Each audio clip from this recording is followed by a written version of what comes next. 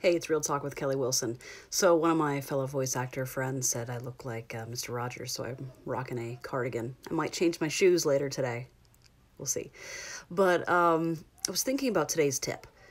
Is the voice actor easy to work with?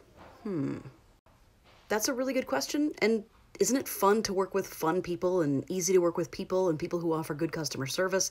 I mean, have you ever been sold to someone and it didn't even feel like a sale? It was just like, yeah, sell me. It feels so good. Like, I want to hear more. You're so helpful, because they're actually giving you exactly what you need and what you want. And it's fantastic. So when you work with a voice actor, hire someone like that. Hire someone with fantastic customer service, someone who kind of knows what you're thinking and is delivering the things in which you need, or asks, hey, what exactly do you need? Because I could do X, Y, Z, but I could also do ABC.